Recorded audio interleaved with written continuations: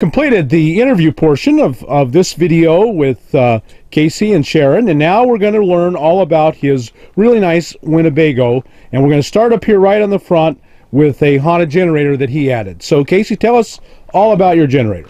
Okay, sure. We have an onboard generator, and it's an Onan 4000. We call it our popcorn generator because we mainly use it because we're lazy, because it turns on with a switch inside. But for anything that's longer term, we have a Honda on the front. We've got it locked down with a special locking plate, and when we run our air conditioning or anything like that, we'll just pick up the generator, we'll unlock it, pick it up, put it off to the side so it doesn't vibrate the coach, and we can run our air conditioner, excuse me, as long as we want on that generator. We have a 5-gallon fuel tank in the back. It sips fuel and it runs our generator just perfectly. It runs our air conditioner just perfectly. We changed out our air conditioner to run specifically on this generator.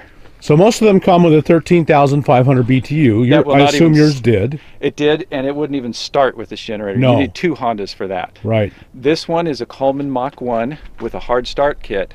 I talked to the Coleman engineers in Wichita, and they said it should work, and it works beautifully. We can set the generator on the ground, turn it on echo mode, where it's very quiet, and it will actually start and run our air conditioner all day long. Wow.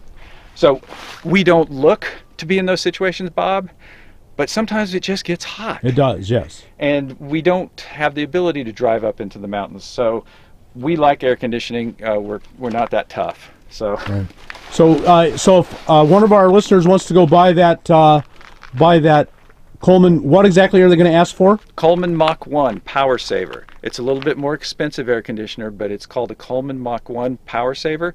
We went ahead and put in a hard start capacitor kit just to make doubly sure that it wouldn't have a problem running. I believe you can get that from just about any RV supply place. If they don't, they can order it. And by the way, I always thought an air conditioner would be difficult to install. It's not. It's very easy. So it's a little heavy. You just get the other one off the roof, put the new one in, bolt it up, and do a few connections. Okay, great. And so we learned all about your RV before. Tell us again on this video what your RV you're in. We're in a 2007. It's a 25-foot Winnebago Chalet. The Chalet is a rental model, so it came from Arizona, and it was a rental. We bought it with about, I think, 62,000 miles on it. Okay, and you've been very happy with it. Actually, we love it. It's a freedom machine for us. It just goes anywhere and does anything that we want. Okay, and you have kind of an engineering mind. I kind of have an engineering mind, so every system throughout, you can hardly look at something without me having touched it in some way, shape, or form. Just like a tire pressure monitoring system, because I'm wanting to know my tire pressures. Just like this is a solar light right here off of Amazon for $27. I Velcroed to the side so that anybody who comes within about a 20-foot radius of us, that light turns on at night, and it's very bright, has its own solar panel, and its own batteries and everything, but we know if somebody's coming by the coach. And you literally Velcroed it. Oh yeah, Velcro's great. And how long has it been on? 2 years. Well, that's a good test. Oh, the Velcro will stay on forever. We added a trunk onto the back for gasoline and all sorts of things like that. We also have big awnings and shade cloth in the back that we hook up to the tabs right there. We have a big shade cloth in the trunk, and we'll take it, it has carabiners on it, and we'll just clip it in so that the whole back end, if we need to get some shade back in the back, we can face the sun and get shade. It's better if you can be in the shade. That's what we found. Well, you point the nose north so that it's automatically in the shade. Right. And the back end you cover with the shade cloth. Yep. And you're in pretty good shape. Right, and then we have our shade on this side. With the awning. And then we have, we got this in Quartzsite last year. We just found out how wonderful those little awnings are for the windows. Mm-hmm. We didn't even know they existed until last year, but we love them. Things like we mount shovels on the back. Why do you need a shovel? Well, try and get into some of these drives in Quartzsite. Yeah. Or you put out a campfire. So we kind of add things as we need them. Function is very high for me. So everything looks great back here. You got a lot of extra storage, and that's where your 5-gallon gas can is for the. It is, and the other thing is it's where my barbecuer is. I've got all sorts of other things in there, and it's my table. I carry a table with me, but I'm lazy, so this is my table. I cook on here. I do all sorts of things. I think a trunk is a fantastic addition. Yeah, when you think it's your table as well. Yeah. So. And who wants to carry a 5-gallon gas can inside? No. Yeah. And that 5 gallons, believe it or not, with the Honda generator, we can run that Honda about 8 hours a day for an entire week. Wow. For air conditioning if we need it. So, other things that we've put on, I need my internet. So right here, this is a Wi-Fi Ranger, and that allows us to get Wi-Fi from up to about a half mile away. So we extend that antenna up, and we can go into an area and we can do Wi-Fi surfing. I can be a block away from the McDonald's and still get the Wi-Fi. We have a cellular booster up top too. So we boost cellular. We have about 300 watts of solar Renogy panels up on top. I'm lazy there again, so I don't mount them on a tilt mount. They're on a flat mount with about 1.5 inches of out of level, so the rain comes off of them. Mm-hmm. I don't know that there's too much else on the outside. Well, it's sure a beautiful rig. Well, sometimes I look pretty good, but when I'm in there with those, $250,000 Monacos, sometimes yeah, I look like the poverty guy. Yeah. So, would you like? It's all relative, isn't it? It is relative. Yes, please. Let's take a look inside, because I know you've done some really cool things inside. So Sharon, you have 2 beds. Sharon sleeps up here, or you do? No, Sharon sleeps up there. Sharon sleeps up there. Sharon sleeps up there. And then just, everything's nice. Everything is really nice. That's the key thing with the Winnebagos. Well, it's everything. I have so much stuff that everything. It's very important to keep it organized. There was a chair here when we bought this. Right. That's almost really standard to have a chair somewhere. And a chair to us is important, but we could get that by putting a swivel in the front seat. Right. So we did that instead. This is just a storage chest from Walmart. Right. I built a custom top onto it. Now we have all of our electronics. The shoe holder is something we always put in every rig. That way we can get our our suntan lotion, our cables, our shoes, and everything just by opening up the door. Back behind, we believe hugely in Reflectex. Every window can be covered in Reflectex. We can easily go down into the low 20s and keep everything just fine in here with Reflectex and doing that. And then we have our portable panels because, as you know, we can't always park in the sun. So, whoops, got some of my Reflectex from the front coming out of there. We put that in between so that they don't scratch. And so we just use the Renogy panels. We're lazy. So I just throw them on the ground. These are so that I can stake them so that they don't walk off in the wind. Yeah. And we just took them up with a long cable into our solar controller, sitting on the sitting in the rig. So these, you have 300 mounted on the roof, Renogy panels. Yep. And 2 100 watt for a total of 500 watts. Right. And we hardly ever use these unless we're in shade, because to be real honest with you, we don't use much electricity. I built everything to conserve electricity. On a really heavy energy usage night, we'll use 30 amp hours and that's it. Oh, wow. Our batteries are normally at 92% every morning. We just don't use that much. And they'll last forever that way. And the 300 watts is more than enough. So really we only use these if we get into situations cloudy. At Quartzsite a couple of weeks ago was cloudy. Yes. We were charged by noon every day because we have 500 watts of solar, even though we never saw the sun. So these panels are very important to us when we need them. Most of the time they're not needed. Right. And we chose the flexibles simply because they are much lighter and easier to deal with. If you're going to move them in and out every day, you're going to be glad you bought those. Yeah, they're 3 pounds versus 20. And most people don't take into account that the main objective of solar is conservation. Be conservative. Oh, yes. Now, see, I've built other rigs that utilized big inverters and lots of batteries and all that kind of stuff. This rig, I did something totally different.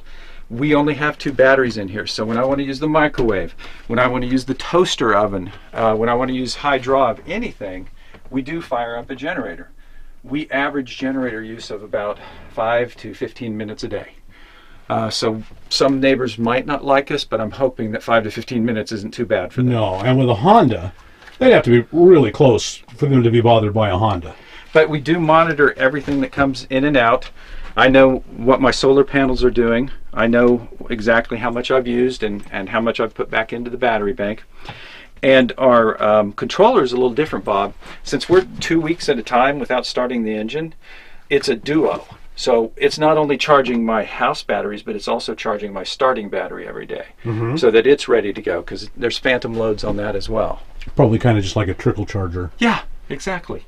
But it's part of the system. The inverter, we do have an inverter, but it's a very small inverter. It's a 300 watt, but it's a very efficient, fantastic 300 watt. It's a SureSign by Morningstar. So the systems were built for efficiency. We do run the fridge on propane, that type of thing. You can't beat a fridge on propane. We can go 6 weeks in between propane fill-ups. Wow, that's a long time. And my wife, her engineering was the fridge. So in the fridge, number one, tubs are incredible for organizing things. We found tubs with holes to let air circulate at Home Depot. The Reflectex in the door. Oh, what a great idea that is. It holds the bottles so much better so they don't flop all Oh, over. well, that's so. Why have I never seen that before? And it does not, it gives us better insulation in the door. Yes. The fan, we never have problems with freezing because we run one of those little RV fans. So it's constantly running in there. Our fridge, we thought it was going to be the worst part because we didn't think a propane fridge would be that good. It's been fantastic. It holds temperatures, 6 weeks between propane fill-ups. It's a wonderful fridge. People get these residential fridges and they have a huge consumption of electricity. That's not going to happen, yeah. And if you get into an area like we're in the Hoh rainforest last year, you don't see the sun. No. There's no sun. No, because of all the trees. Yeah. You know, you were talking quality earlier. I love the way Winnebago builds things. It's got full extension slides everywhere. It's real wood. It really is solid construction. And this was for a rental. I mean, you know, where they might have cut corners. Yeah. If somebody out there is looking, I highly recommend a stove cover. This is a Camco off of Amazon for 30 bucks. It gives us extra space, but it also is a splatter shield. Oh yeah, it works fantastic. That's very nice. It's held on not with screws but with VHB tape. Oh yeah. So that was a 2-minute install. Right. Knife rack, magnetic knife rack, one of the smarter things we've done. We had problems with knives and sheaths and all that kind of good stuff, and now we don't have any problems. All the lights are switched out to either be LED or fluorescent. The bathroom. That was a major change for you. It was the first thing we did. We do not like shower doors. They don't give you much room. So the first thing we did was take off the existing shower door, and we put a flexible arm here so that we get a curtain out there, so we have plenty of elbow room. We put in an Oxygenics shower head to give us a lower flow, and then of course the toilet, which is a Nature's Head composting toilet. So you are using the Nature's Head composting toilet. Love it. And here's the funny thing, that toilet perfectly complements our Wave 3, and here's how. Wave 3s always need a little ventilation. That toilet is constantly pulling in air. The fan works 24/7. So it's constantly creating a negative amount of vacuum, so the air is creeping in. So it gives us our ventilation without ever having to open a window. Wow. So they just complement each other so well. I'm trying to think. The best thing in the world for anything, I think, is these command hooks. We have them all over the place. We do... We have a lot of different gear because we kayak, we backpack, we hike, so we have lots of different coats, lots of different hats, lots of different everything, and command hooks. just fantastic. Oh yeah.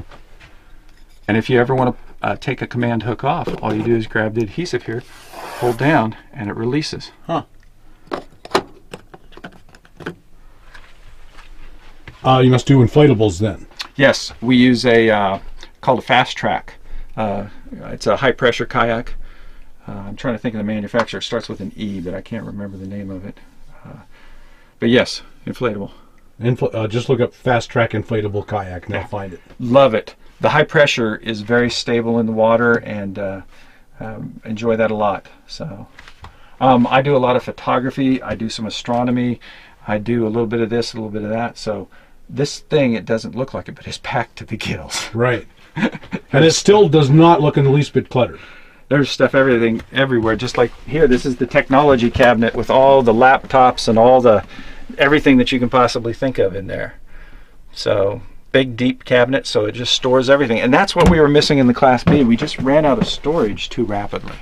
Of course, you have an awful lot of storage over the bed. Oh yes.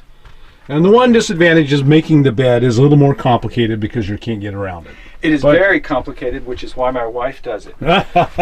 Only a woman smart enough. I can't do it. And the thing no, it is. I mean, it's hard. How do you make the bed? Because you got to climb on the bed to make it. It is. There's a lot of people who would never have a corner bed like this, but this is all that comes in your shorter RVs.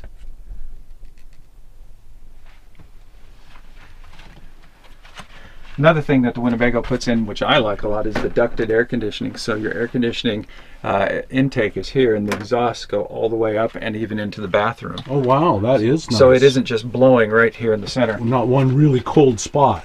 One thing that we absolutely love, and is, Bob, you use fans, right? Oh yeah, you got to have a fan. Okay, well, we have our fans, and these are a special model of O2. You've heard of O2 Cool? Yeah. Okay. Well, this is a special model of O2. We used to have the Endless Breeze, which moves a tremendous amount of air, but it takes a lot of power. Yeah. So we use these. They take maximum ½ amp of power, but the beauty of it is magnetic. So we just plug it in. Right now, this would be our ceiling fan. We have these little washers mounted throughout the coach so that we can put our fans wherever we want to put them. If we want air blowing on our face, we can do that, our feet, wherever. So I would say if you wanted comfort, especially when it starts getting warm, these little fans have been some of the best things that we've ever done. That's the booster for our cellular. As you know, when you get out into the boonies, you don't have good cellular. So we just put a paddle, which sets up here, and that paddle will go anywhere in here, and you place your device on the little paddle, and that way you can get internet.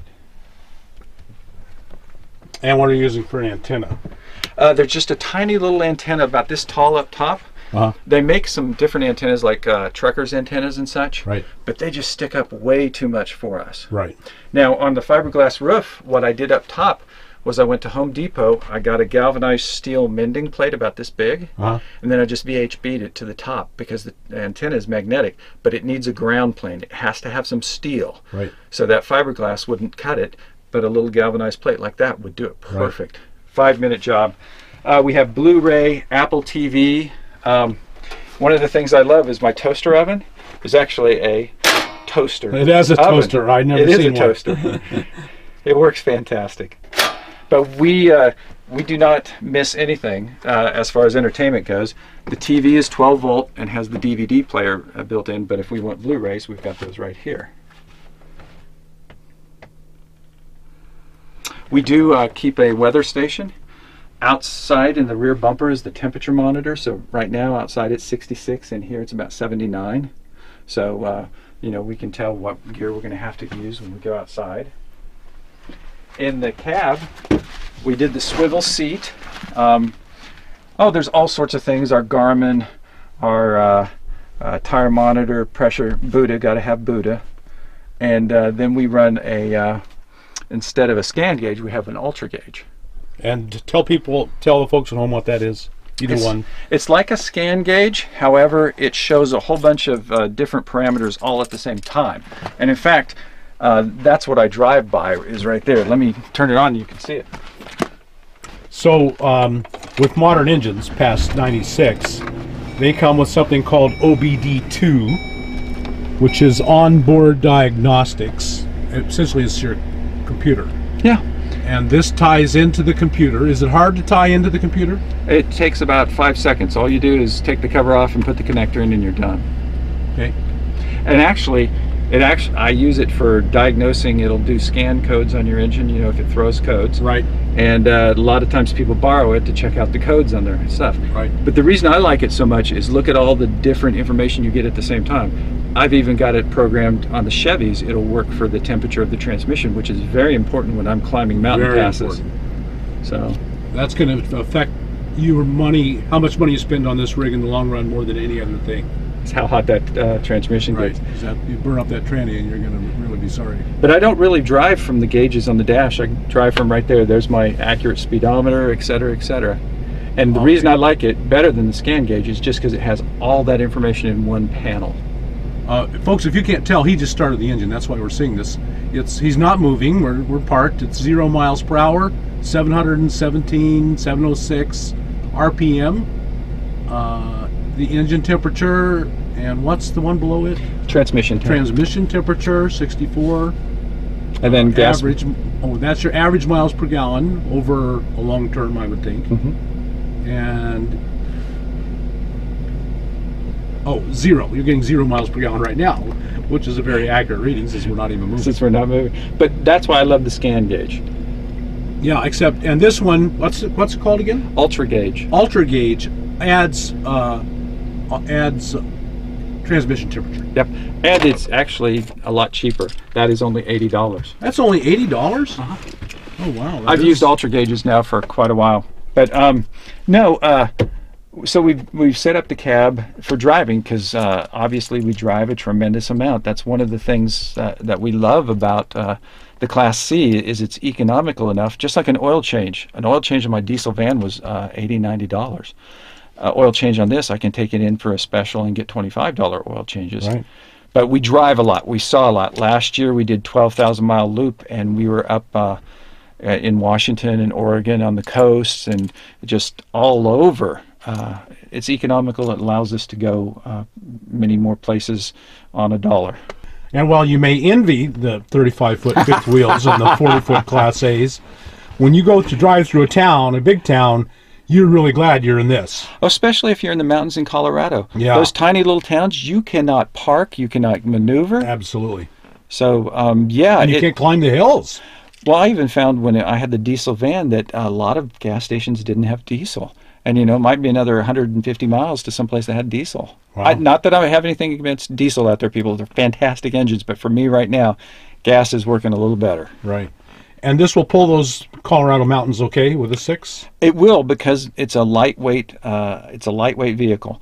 It's got the tow haul, so I'm in tow haul in the mountains. I'm revving. I'm keeping my engine at about 3,000 RPMs, and I'm slowing down. I'm not slowing down like the 18-wheelers are, but I cannot do 70 miles an hour up there. No, and you shouldn't. No.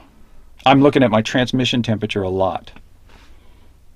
And say that again, trans gauge. Ultra gauge. Ultra gauge. Ultra gauge. Ultra gauge. Because I'm going to order one of those right away. It's a fantastic gauge. I love them. And they make one especially for the Chevy like you and I drive that will do the transmission.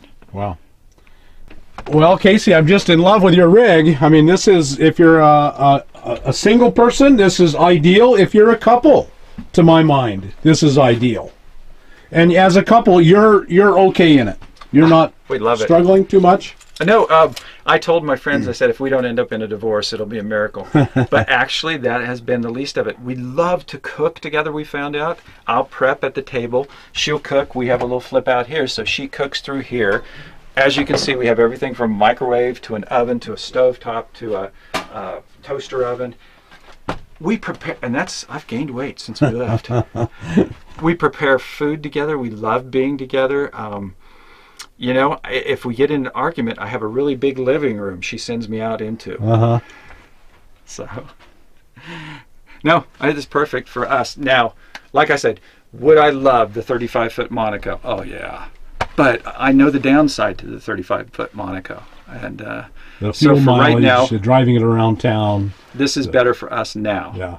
And we'd love nothing more to be out in those nooks and crannies where nobody else can get to. And so one of the questions I would say ask then is no towed. You must have considered a towed. We consider it all the time. If we were to get one, we would get a 4-wheel drive, probably a Subaru or a Suzuki or something like that. Because what we really miss more than anything, especially out here in Arizona, is the 4-wheel drive.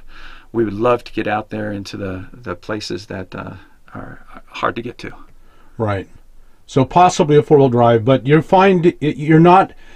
The big thing is you don't have a daily driver. This is your daily driver, but that's not been a problem. No, and it keeps the cost down too. I mean, you have maintenance on another vehicle, you have insurance on another vehicle, taxes on another vehicle. We found that RVing is just so inexpensive that when we do add a towed, which will probably happen in the future, it's going to increase our expenses quite a bit, I think. Right. What you're going to save in fuel mileage may be more than made up for in repairs and insurance, maintenance on a second complete vehicle. Yeah. So for us right now, we're happy where we are. I don't think any RVer is a forever. It's a snapshot in time of where they are right then and what they want at that time. So. And in 2 more years, the convenience of a daily driver may outweigh everything else. Yeah. And you'll get one.